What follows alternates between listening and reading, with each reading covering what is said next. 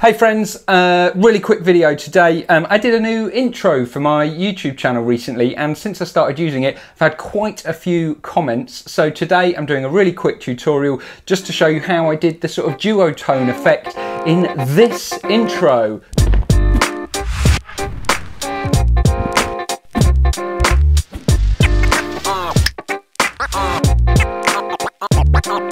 So yeah, it's a nice little effect. I think, when would I use this effect? Great for little intros, great for cutaways with sort of text over the top, great for a bit of interest, but I would say it's something to maybe, you know, use sparingly is when it comes in best. Now there's a few different ways you can do this, but I'm just going to show you the really quick and dirty way, the way that I used in my intro that I found to be quite flexible and easy to work with. So let's dive into my screen, and here we are straight away in Final Cut Pro, and here's the sort of intro sequence that I've been working on. And what I've done is I've actually deleted the important bit that make this work. So if we just sort of show, all I've done is put my clips together. I've used some transitions and fancy bits and pieces like that, and this is how it looks at the moment.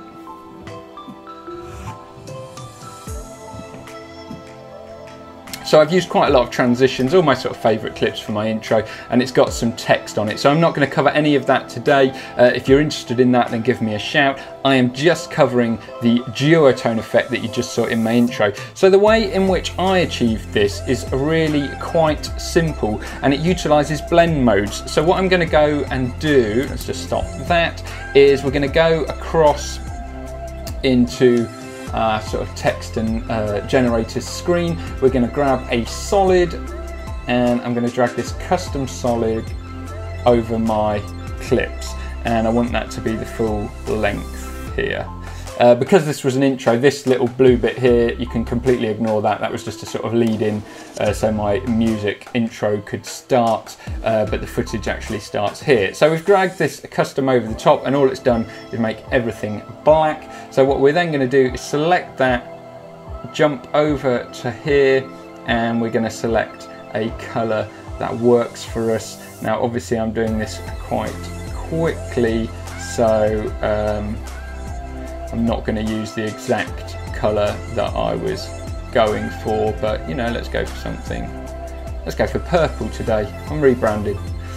So there's our purple, and obviously you can use the hex code, so you can paste any hex code in here, or if you prefer you could select from the colour wheel like so, so yeah, lots of different ways you can do that, but select the colour that you want. If you have got like a brand colour, a real specific colour that you've got in mind, you may find you have to tweak it, but I'll get into that in a bit. So now we've done that, then we can come back up here into our inspector, click on the movie tab, and we're going to change the blend mode, and this is where the magic happens, and we're going to go for blend mode multiply, and immediately you can see what that's done is kind of blended with the layers underneath to kind of give us our kind of weird purple colour.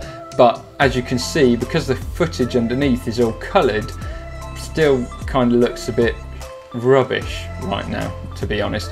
So the next thing that I did was I've used an adjustment layer, and I downloaded this adjustment layer from Ryan Nangle. He's got loads of great assets, so I suggest you check his YouTube channel out as well, but this is just really great. So what I'm going to do is I'm going to drag this in, and I'm going to put this over the top of my footage but under our coloured custom solid, and I'm going to drag that out.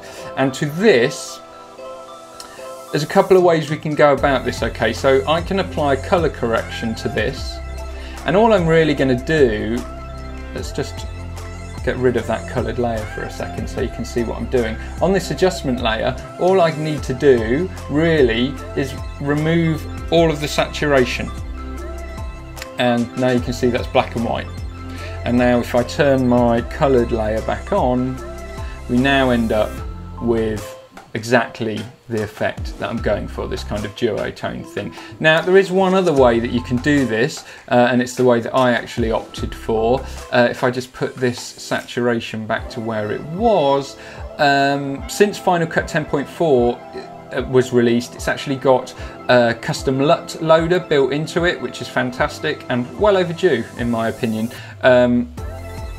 So if we add a custom LUT to our adjustment layer, I'm just going to double click that.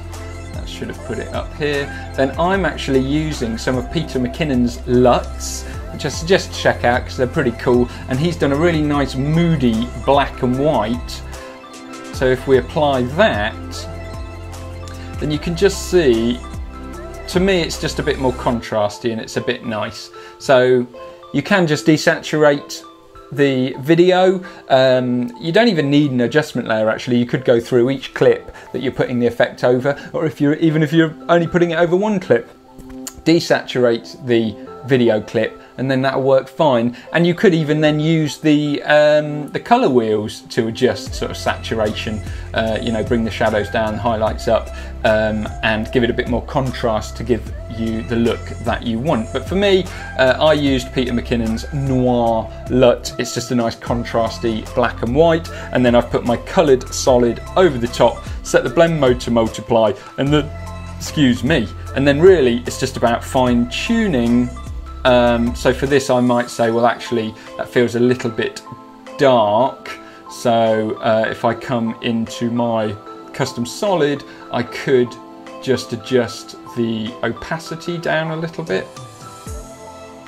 like so, play around with that and fine tune that.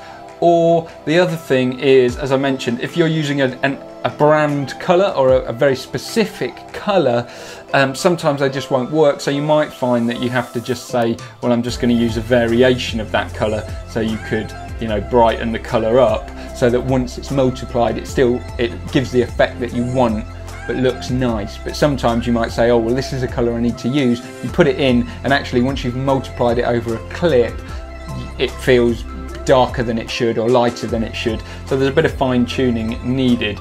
But yeah, that is pretty much how I did that. I wanted this to be quick. Hopefully that was quick. I'm not too sure. Sorry about the shoddy lav mic attachment in this video, but you know, it's all about the good audio. And that's everything. I hope you found that useful. If you did, give the video a like. If you like this sort of thing, video, photography, tutorials, my general journey as I learn filmmaking, then please subscribe to the channel. And other than that, I will see you next time.